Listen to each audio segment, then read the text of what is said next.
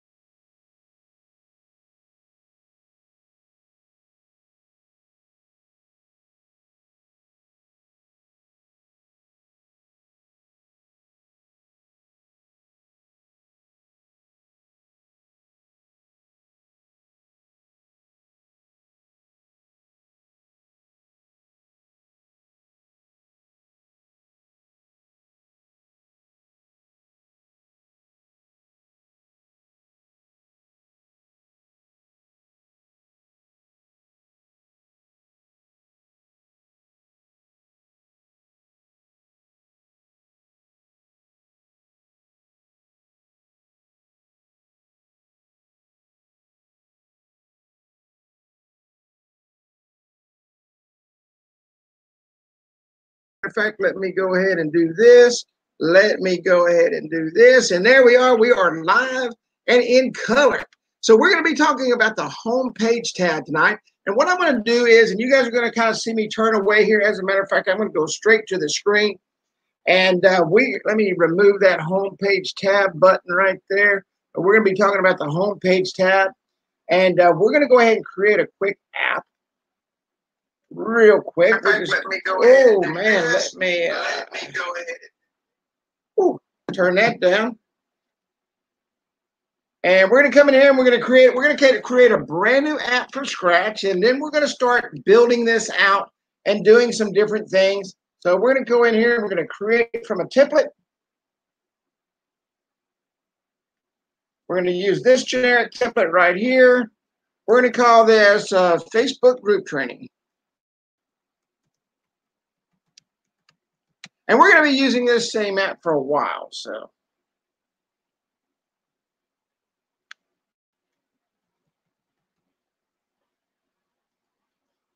And always remember, get this every now and then, you will forget to put a lowercase letter into the app URL. It has to be lowercase. And there cannot be any spaces. I'm going to come in here and I'm going to get, let me move this over here. I'm going to pull off, give me 1 second here. I am going to get an actual company that I just built an app for. Let me find it.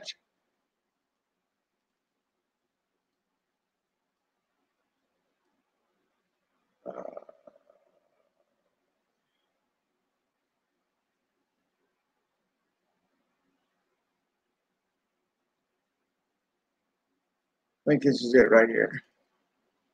Oh, give me 1 second here. Here we go.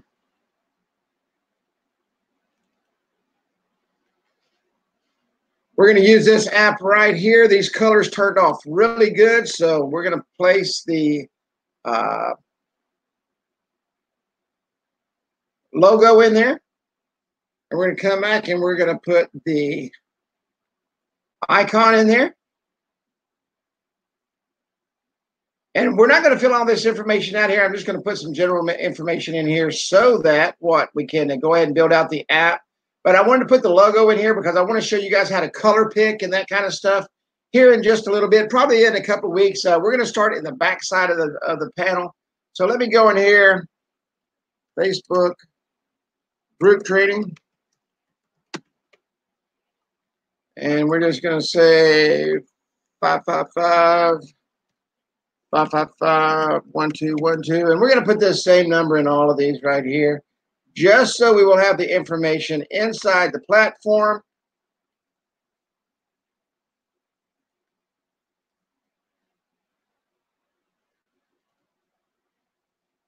Website, AppWizard.studio. Monday through Friday, 9 a.m. to 5 p.m.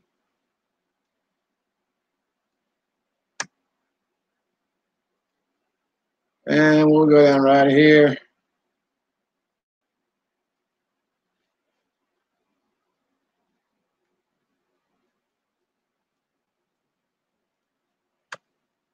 Put the support at AppWizardStudio.com. And we've got all our information here. Now I'm going to put my Facebook page in.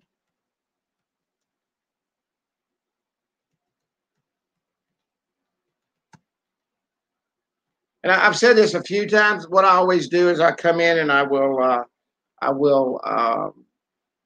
copy and paste this information.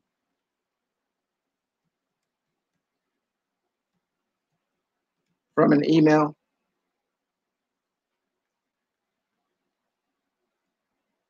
As y'all can see, I still can't type. And you know, this is the reason I cut and paste. Because if you can't type like I can't,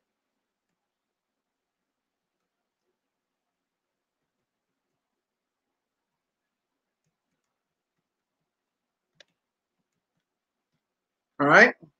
Now we've got all our information in here, and we got everything pulled up. We got our images in here. The great thing about going ahead and putting your images in, you don't have to worry about that when you build the app. So let's come down here. We're going to give the client no access. Of course, you can give them messaging center and limited access. I mean, you can come in here and select what access they have, or you can give them full access of every single thing.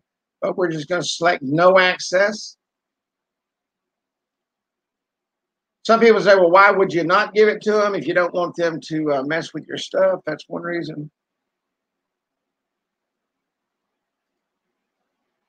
So we're going to come on over here. Now we're going to go into the app. And as we said, we are going to come in and we're going to talk about the home page tab. Now the home page tab, you can see I've got the app completely built out there. There's the Twitter logo, the Facebook logo, the click to calls done, the emails done, everything's done. Everything is placed on the app right inside the template.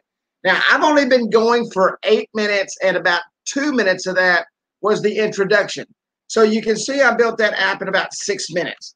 And so we're going to come over here, but I want to go in and I'm going to walk through the individual tabs in all of the AppWizard Studio platform. You're going to be able to search this in the Facebook page, and the same data that's in the Facebook page will be placed in the YouTube channel. So you'll be able to search home page tab, and it'll pull that up. You're going to be able to search the different tabs and see the different information. So you have home page tab. This is the home page tab. What is the home page for? It's to control everything on the home page. So we're going to go to home page.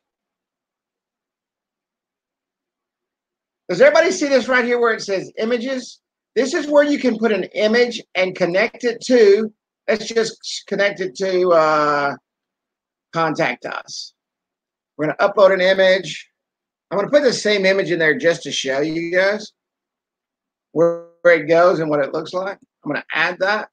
Now, do you see that the image comes right here and it takes up this entire space? Now, I'm going to show you something real quick.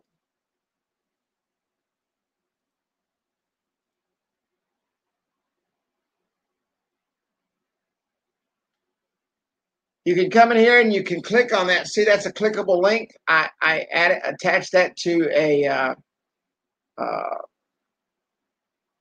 link. Now you can see what that does is that pushes everything down, okay, everything down right here. So I recommend the width on this is 1080, and you can go the height, whatever you want to go the height, but make the width of this 1080 by whatever height you want it to be, all right? Let's come over here. I'm going to remove that image. You can see it removes it. Let's go ahead and save it. Then we've got text and HTML. Now, also, this is where you will put a video. If you want to put a video right here, you just take the embed code from YouTube, place that into the source code, hit OK, and that will place a video. You can also insert text right here.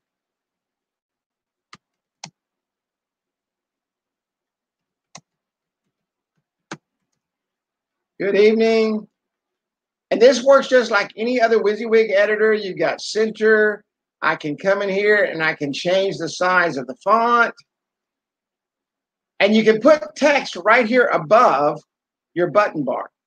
If you want to make that a link, if you want to insert a link there, maybe you want to say, you know, check out our inventory or something like that and put a link. You can also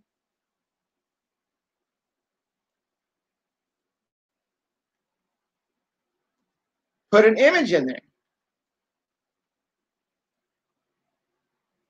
And I want to put the same image just to show you.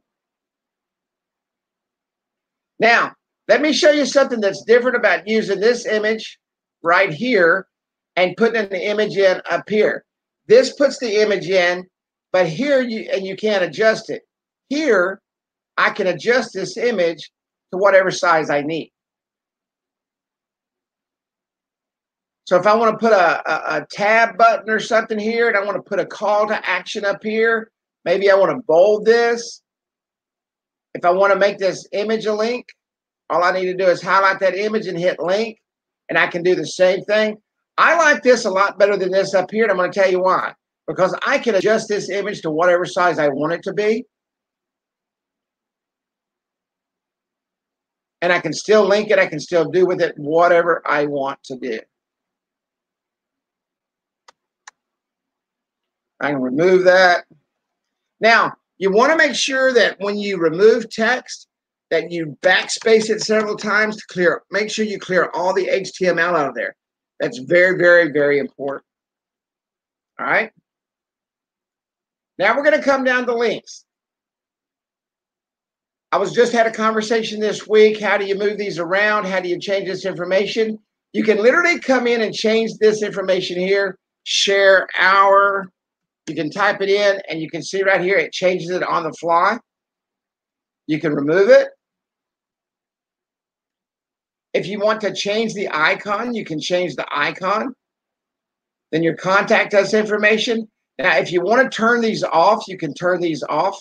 For example, if I don't want that button on, I just simply say no. If I wanted to turn email on, and you can see that it's turned off because it's up here, I can turn that on. Now, let's say that I'm going to remove the email from up here, and I want to use this as a button. I can just slide this up all the way to the top. If you see the arrow on the left, you can slide this all the way up to the top. I'm going to turn that off. Social media links. If I do not want those turned on, I can turn them off. You can see that removes them completely. If you want to add a landing page, for example, if I wanted to put the Join Our List page on the app, I can simply do that. And you can see it puts the information right here, and you've turned this into a landing page. Now, if I want this above everything, I can come in and I can drop that in, and you can see it puts the information at the top. And then maybe you could come in and put some images and stuff like that right here. All right. So you can turn this into an actual landing page where you collect information and data.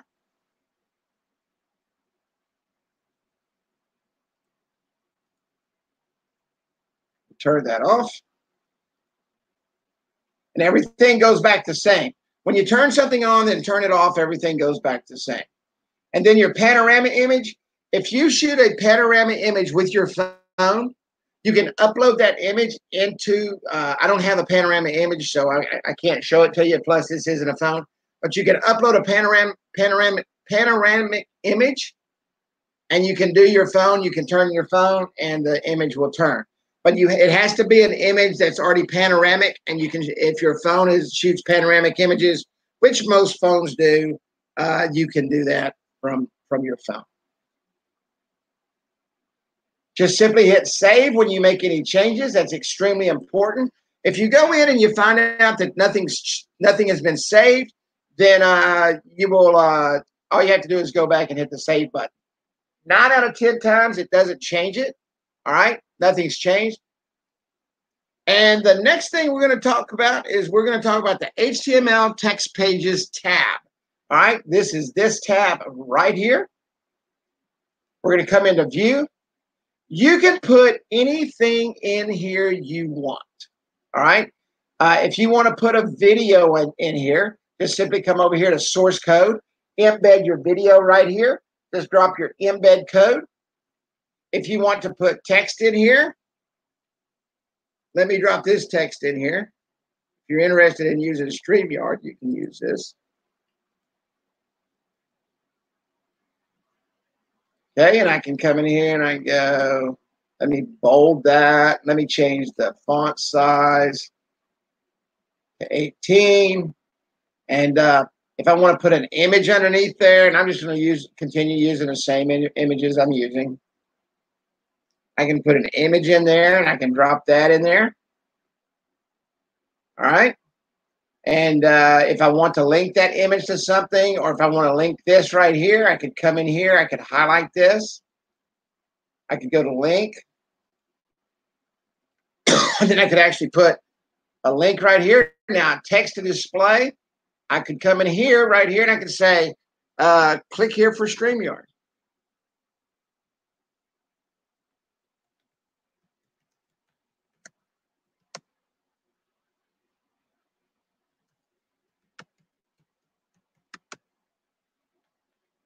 Do I want to go to an outside page or a new window? We're just going to keep it right inside the app. And there you see it says click here for StreamYard. It created a link.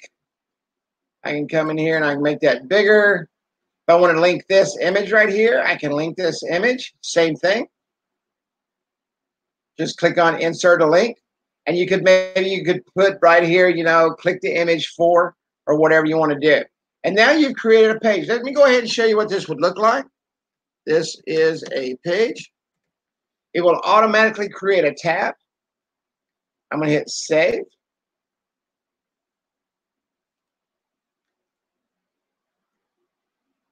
This is a page. You can click on that. There's your image and there's your link. You can put HTML in this page. If you know how to write code, or if you understand. Now, this is the one thing that will not work, and everybody needs to understand this. This will not work. You have to come in and you have to put raw HTML in here. Okay, for example, this HTML is created by the system. But if you're going to write HTML, you can't go into a web page and just go in and copy HTML, because sometimes there's PHP, there's other things that are attached to the code in the HTML that's on a web page. And if that's the case and you copy and paste it in there, it's not going to work. And probably about 7 out of 10 times, it's going to crash your app. All right. And this is very easy to do. Just come in and create. If you want to create a text page, or if you want to put in your own HTML and you write HTML and you have the code and it's going to pull images from other places and you know how to do that, just simply come up right here. If you want to the source code, if you want to upload an image, simply go here. Of course, you can change the font. This is a simple WYSIWYG editor, and just hit save and it's done. Now I'm going to go ahead and take all this off. All right. And now I'm back to a blank slate, right? And once again, clear all of your stuff out of here. All right. Now I'm back to a blank slate. All right. Now I'm going to remove this tab. Yes, I'm going to remove it.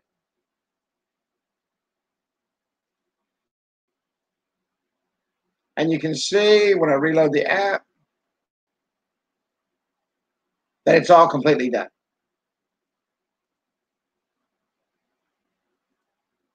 Now we're going to go to the links to web pages and phone numbers. When you create your click to call in the initial stage of the app, it creates this call button right here. Okay, this is the call button. Now, if you need to come in and change the phone number, now this is extremely important to understand. This is one of the biggest mistakes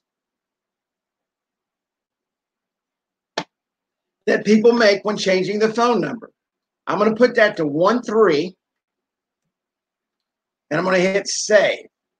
Now, when I did that, it did save the phone number. Everything was saved in the system. But what we have to do is we have to come over here to the header, and we have to refresh the button. The quickest way to do that is just come over here to tab bar, go to call us, and just simply just shift it and take it back to where it was. Just click on a different link and then take it right back where it is. And that's now the number will be properly placed into the call button and hit save. We're going to go back to content. If we want to add a new link, we can select 3 different types of links. We can link to a website. Just put your website URL right here. We can add another phone number if we wish, and we can add a text number if we wish. So if you want someone to text and you want to place that on the phone, then simply add text mobile number, add the number here, and just hit save. So there's 3 different things you can do under links to web pages and phone numbers. You can add the number, which the first number, if you're using the template system, will automatically be placed in there. You can link to a website. You can link to a call, another phone number, and you can link to a text mobile number. And just simply hit save, and then you are done with that.